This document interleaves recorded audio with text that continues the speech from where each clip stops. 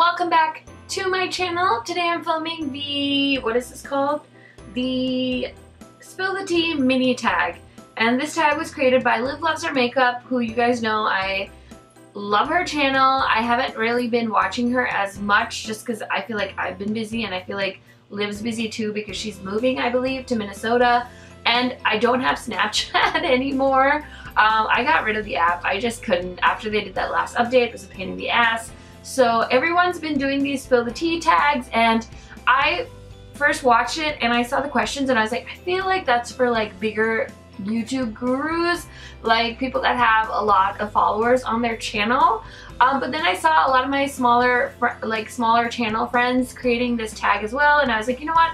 Fuck it, I'll do it. So decided to do it, and I will try and remember to leave the questions down in the description box. I don't feel like people tag their friends anymore. I feel like they're just like, if you're a content creator, just do this tag, and I feel like that's the least, like that's the best way to just not hurt anyone's feelings. So if you are a content creator and you are kind of on the fence about doing this tag video, just go ahead and do it, because either people will watch it or they won't. Who gives a fuck? You know what I mean?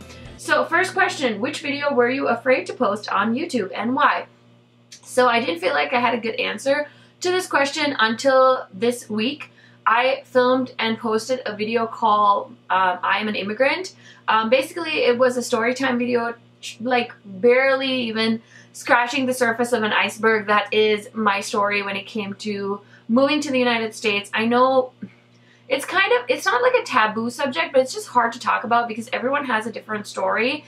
And I feel like the time we live in, unfortunately, I do feel like there is a lot of anti-immigrant sentiment. I have not faced that yet on this video. So I'm so thankful to the few people that have watched the video. They were so kind.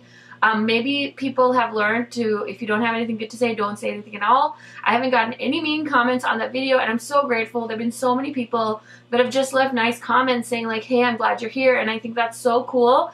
And yeah, hopefully that message, you know, does spread and people will be more positive. I know it's hard because I think people think of immigrants as a certain type of person, and when you hear, I mean, when people hear me on the phone, I don't think they think I'm from another country. I sound very, you know, Midwestern. I do have a little bit of the accent, or maybe even quite a bit of the accent, and I have a very white sounding name. Like, my name is Karen, but that's the actual name my parents gave me because my mom, just to get into like a history lesson, is of Dutch descent from Sri Lanka, because the Dutch occupied Sri Lanka at a time. So there are different colonies, the British, the Dutch, the Portuguese.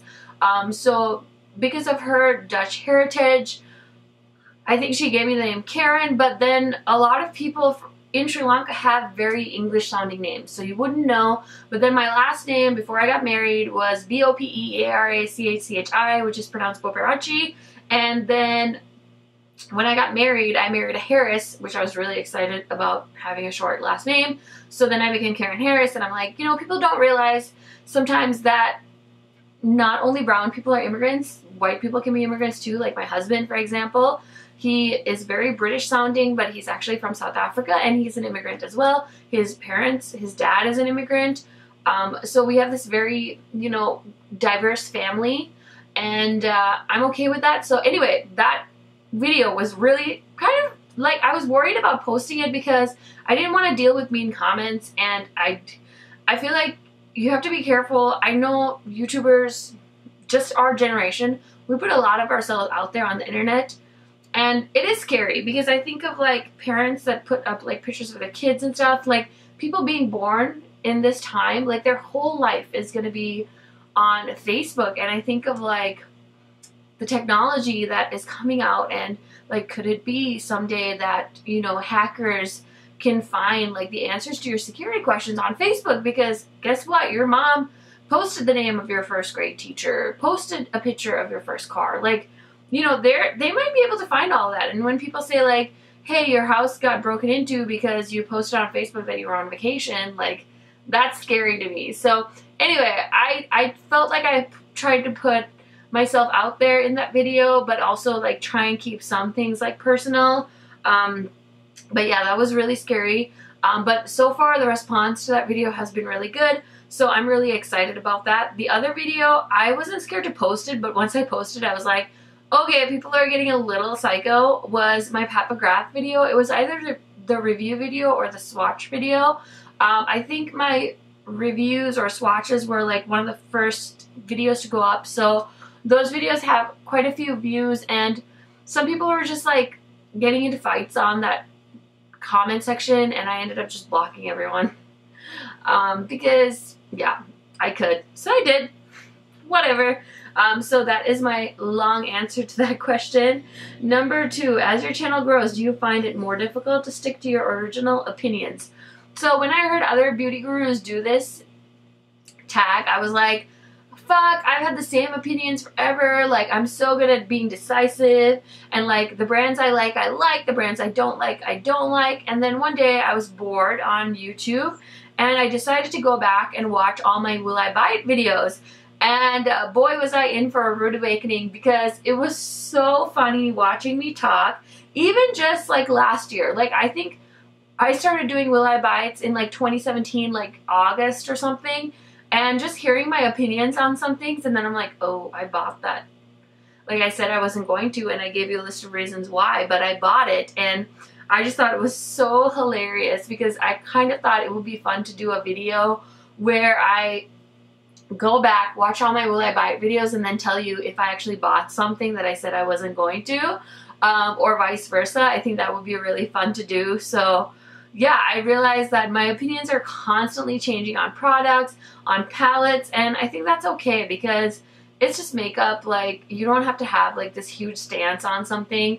Like, for example, last year when Huda Beauty was releasing like highlighters or something, I was like on a Huda rampage. Like, I was pissed. Like, I wasn't even sure if I was gonna buy the Desert Dusk palette, and now I think of Huda and I'm like, wait, I like that brand. Well, now she did something shady again, so I'm not really sure, but there was a point where I was loving her liquid lipsticks, I love her foundation, I love the Desert Dust palette. So it's really interesting to see how your like opinion evolves and you don't even realize it, because I feel like in YouTube especially, like a month is like a minute in the life of YouTube. This is such a fast-paced community. It is so difficult to keep up. I honestly don't feel any like I don't feel any desire to be a beauty guru because, or like a bigger channel, because it is really, really hard to keep up. I know the standards are really, really insane.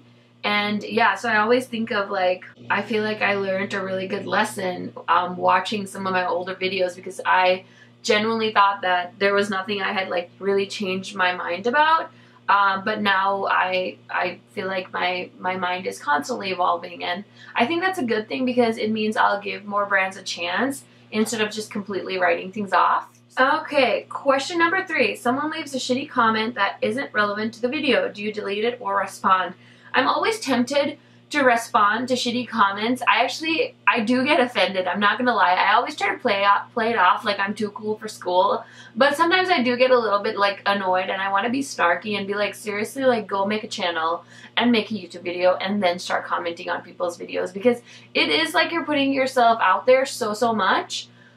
So it is annoying when people like are like, oh, this or that. But on the other hand, like, am I doing my best job on YouTube? No, because this is a hobby. Like, I'm not about to beat this face every night to film YouTube videos. Like, this is me after a whole day of work and I put some lipstick on. Like, this is the best it's gonna get for this tag video. So anyway, what I do is I don't delete them. I just block the person, because I feel like at that point I'm just doing you a favor, because like, why do you want to be on my channel if it bothers you, you know? So I took a page out of Makeup Struggles' book. I think she was very smart in deciding to just block people that annoy her, because like, what's the point? Like, what are you gonna achieve? So I just block them, and it's totally fine. So yep, that's my best advice. If people annoy you on the internet, just block them. I like to keep the comment up there for spite and to fuel my hate fire, but other than that, it doesn't really bother me. Okay, number 4. Tell us how you feel about your channel currently. Are you happy? Are you not? So this one is a tough one, because I feel like most people try to be positive on their YouTube channels. For me, it is a little bit difficult. I do feel like I have, you know, made strides. when it comes to my channel, because I've learned to edit my YouTube videos on my own. When I first started, I was so clueless. Nothing was edited. I didn't have a setup, and I'm not saying like I have this like fancy setup, but luckily my husband is an angel, and he just took interest in my hobbies, and so he helped me with my camera, my lights, and he used to actually sit behind the camera and help me record when I was first getting into YouTube. And after a while, it just got overwhelming for him because he was helping me with that. He was also helping me edit my videos.